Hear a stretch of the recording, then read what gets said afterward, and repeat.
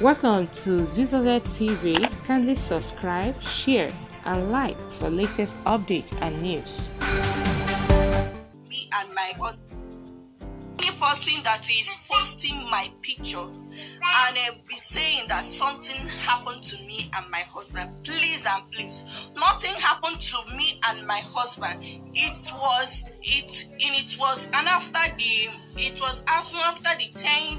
after the Thanksgiving at a church that I went home. Nothing happened to me and my husband. Me and my husband is fine. Hi guys, yes, I have an update for you.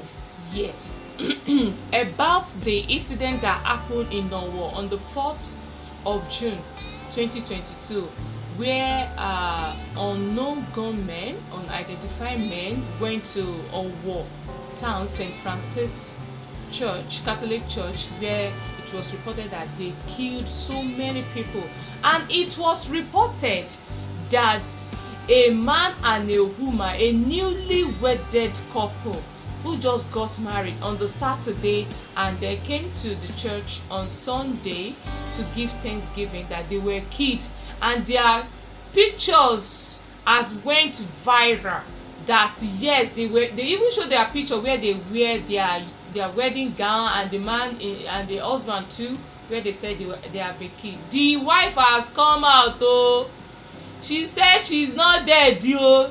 Hey, she said she's not dead. She's ill and healthy. She's alive, and nothing has happened to her. And we pray nothing will happen to you in the name of Jesus, in the name of Allah, in the name of everything, God over everything. So the wife has come out to debunk the rumors that she and her husband is dead.